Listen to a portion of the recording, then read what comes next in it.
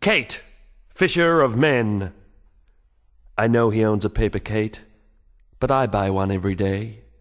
It's not that he's rich and successful that you love him, so you say, which makes me feel so much better, Kate, 'cause I'm not any of those.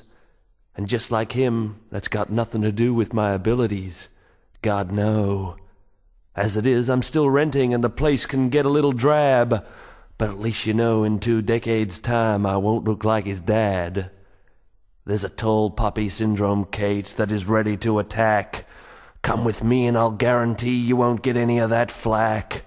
There's sneering, two-bit, disaffected, maladjusted types, ready with their oh-so-moral high-ground jeering hype, condemning you just because you are who you are. I'd drive around now and rescue you, except the diff's gone on my car. It's not too late to give him the A and come with me to Airport West. We've got a brand new shopping mall with an 8-cinema multiplex. There's a half-tube skateboard ramp and the water slide's the best.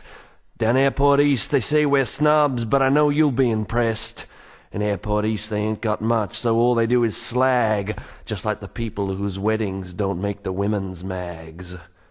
I'm interested in Wogball, and I really like Akadaka.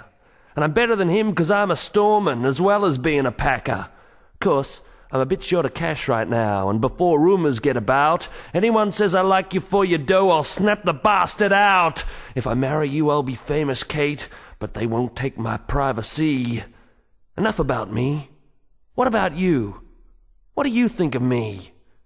I'll just assume it's a done deal then, and get on with the rest, like finalizing photo rights and which tabloid offers the best.